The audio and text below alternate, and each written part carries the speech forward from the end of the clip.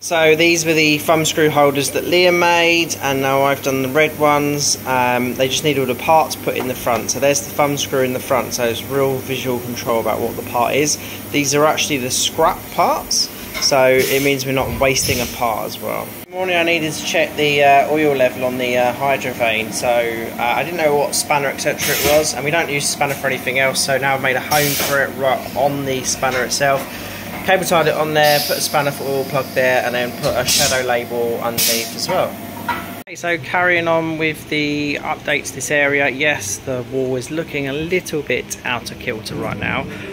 We're just getting all the tools out of things like the tool bag there, bit by bit, and moving them onto the rack, and then we'll start organising to actually make sure that things are grouped together. Like for instance, screwdrivers obviously would want to be grouped together, spanners and so on and so forth.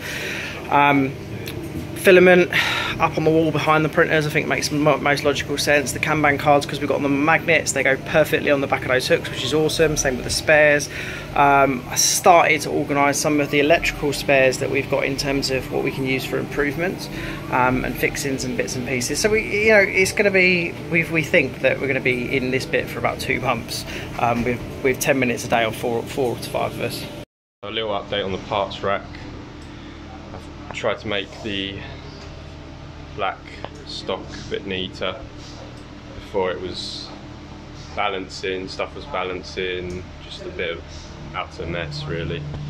I've started a project whereby I can add more images, including customer images, to the website for the various different products.